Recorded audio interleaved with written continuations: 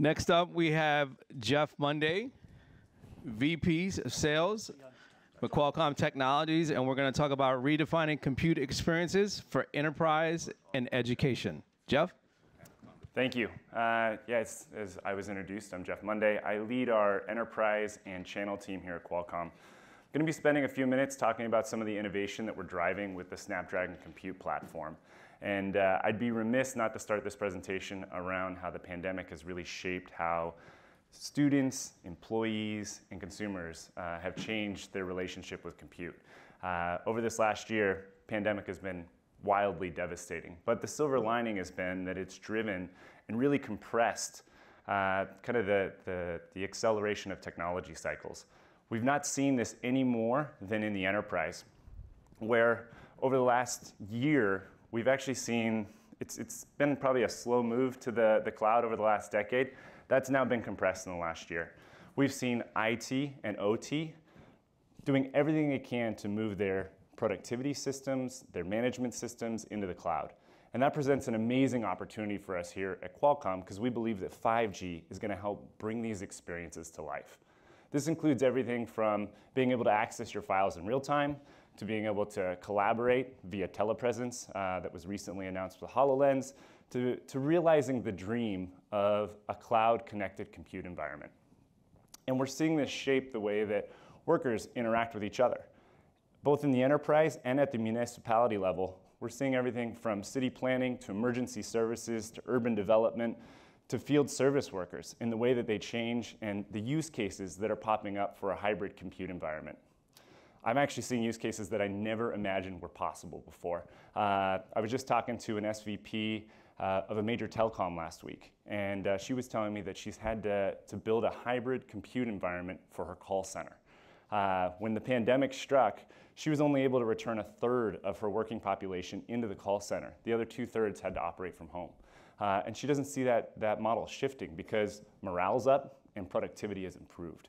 CIOs really don't have an option. This is not going to be a choice. They have to embrace this new hybrid working model to retain and attract top talent.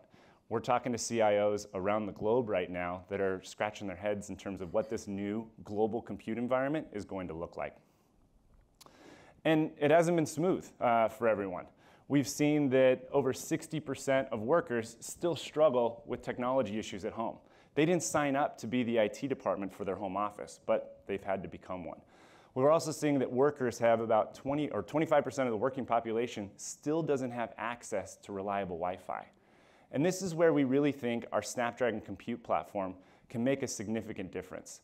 Like most technologies at Qualcomm, we've been working on this for a while. In 2017, we saw that the smartphone experience had pretty much eclipsed the PC experience almost in every single way. So we did a ground-up rebuild of our world-class smartphone chip and built it for the PC. This meant bringing the best of your smartphone and putting it inside your PC so that you could have an always-on, always-connected experience, thin, light form factors, multi-day battery life, and the ability to drive a new level of security. We're really excited about the platforms that we're bringing to market. In fact, just this month, I won't hold it up too long, but just this month, we worked with Samsung to introduce a 5G PC at $799 US dollars. That's available through AT&T and Verizon. Incredible platform. It's now bringing 5G within the realm of Wi-Fi and really changing the compute story. As we're talking to enterprises, they love the ARM computing platform for a number of reasons. One, it drives a new modern computing experience for their end users. But two, we're having really great conversations around sustainability. Because the ARM architecture actually uses less power per watt on a performance basis, think about now swapping out all of the devices across your entire fleet of employees. When you take an enterprise like Qualcomm, we're starting to see that we're saving hundreds of metric tons of carbon waste every single year from just the energy consumption savings that we're driving with these laptops. And that's just the beginning. We're also working aggressively, and you heard from Cristiano that we love to make ecosystems. So we've been working aggressively with our ISV ecosystems to get the software ported to the ARM, Windows on ARM, and Chrome on ARM computing experiences. We now have over 100 ISVs that are running natively on our platform. And we're working, and this is actually something I'm really proud of, we're working with a number of these ISVs to take the SoC innovation that Qualcomm's driving on the compute side and drive some differentiated software experiences. Just earlier this year, we worked with Sophos, and we announced a new form of enterprise-grade security. This is called cellular connected security. So as cybersecurity platforms have moved their platforms to the cloud, the biggest vulnerability remains the connection back to that end device. And so we worked with Sophos, leveraging both our 5G and AI technologies. And now, when you're running Sophos on an ARM platform, it runs 7 times faster than its x86 counterpart, because it's using our AI accelerators to take a look at the files that can be processed in the cloud, deciding what can be processed on device, and then also looking at what it's already processed recently so it doesn't have to process it again. We're also leveraging 5G technologies and geofencing so that when that employee leaves their home and goes to the coffee shop, we shut off Wi-Fi, and they can only connect over cellular. We're also, in the background, working with them so they can take advantage of our always-on, always-connected state to update the software, whether you've got your computer open or whether it's closed, because our computers don't go to sleep. They're always in standby mode, and so we're able to update them in real time. Now imagine your entire fleet of devices always being up to date in real time via a cloud computing platform.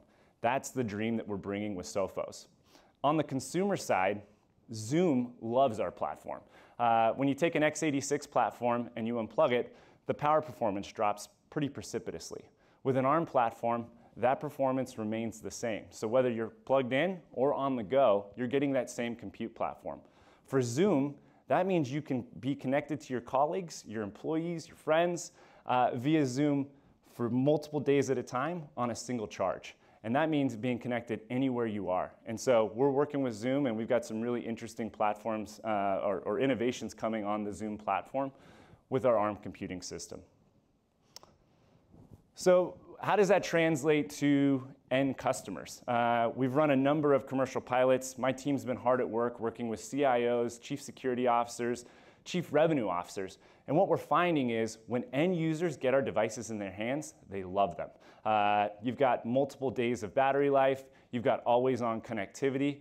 And the sentiment from these customers is fantastic. We find that when we poll our customers after an enterprise pilot, 9 out of 10 of them prefer them 3 times more than their x86 laptop. That's because that device is always on, always ready to go, and performs much like their smartphone. What that means and what that translates to in terms of employee experience, it saves about 2 hours per employee per day. And that is a pretty significant savings when you add that over the course of an entire enterprise. So we're making some pretty significant advancements here. We're really excited about enterprise, but everything that we have done in the enterprise space also translates to education. So I want to spend a few minutes talking about education. When the pandemic hit, it was devastating. You heard it from the mayoral panel. Those students that were connected didn't lose a year. The students that were not connected lost a whole year of learning. At Qualcomm, we see connectivity as a fundamental right, almost a moral responsibility to help drive that connectivity for students and teachers. We have a legacy of helping connect the unconnected. Many of you may not know this, but we've got a program called Wireless Reach that we've been working on for the last 15 years. This is a program that goes out into unconnected communities, looks at the technology that Qualcomm's bringing to market, and helps drive that into classrooms that need connectivity. This has helped changing the game with students and teachers. And over the last 15 years, we've touched over 600,000 students and teachers in 10 countries. We've implemented 45 programs. And we're really excited that this last year that we were able to fold in our Snapdragon Compute Platform. That same platform that's driving all that innovation in the enterprise addresses really key challenges in education. We found that in education, when the pandemic hit, a lot of the purchasing behavior was kind of a knee-jerk reaction. Most schools bought anything that they could. That meant cheap x86 laptops and MiFi hotspots. We're now at a place that I kind of call or refer to as the Hotspot Backlash, because when you give a student a MiFi hotspot and a computer, they now have 2 devices to manage, 2 power connectors, the password in between, and IT departments are hating this.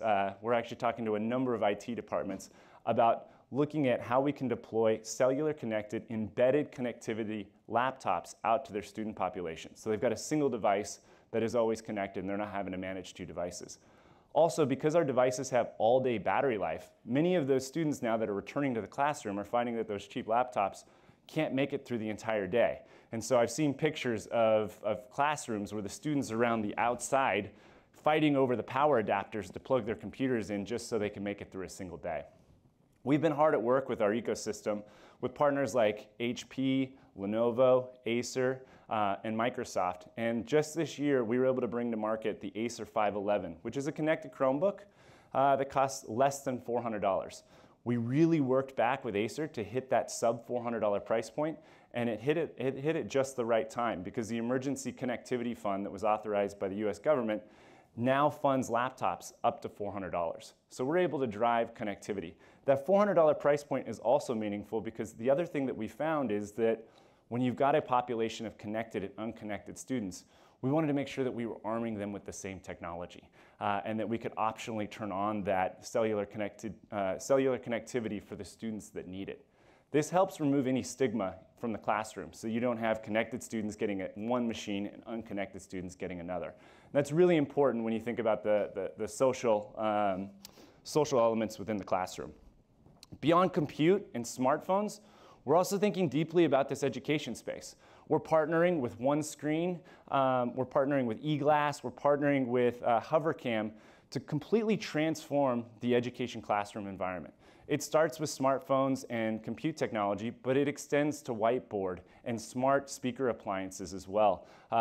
There's many different ways that Qualcomm technology can help transform that classroom, and we believe the confluence of these technologies coming together is going to have a radical shift in how teachers teach and students learn. Beyond kind of the core classroom, we're also working actively with our XR team. And this is where we kind of see the future of computing going into spatial computing to help train teachers and also train higher education students. We've recently deployed a number of XR environments across higher education campuses that are changing the way that doctors learn. Cadavers are incredibly expensive. And when you can perform surgery in a virtual environment over and over again, it gives you more reps and it reduces the cost. It also helps increase efficiency and knowledge transfer. So we're really excited about this space. We think XR is the future of computing, and we're going to continue to innovate and help drive this into the classroom. Between what we're doing with Snapdragon Compute and XR, we think we're radically changing not only the enterprise space, the city and municipality space, but also the classroom. And we're excited to partner with all of you to help drive these innovations into these spaces and transform what computing looks like for tomorrow. So I know I'm a bit early. Hopefully we can use the rest of the time for Q&A. Yes, ladies and gentlemen, Jeff Monday. What we're going to do is we're going to open up for Q&A. If you have a question, please raise your hand and I'll bring the mic to you. So any initial questions? All right. Okay. I guess if we have any questions. Well, thank you for your time. Ladies and gentlemen, Jeff Monday, VP of Sales with Qualcomm Technologies.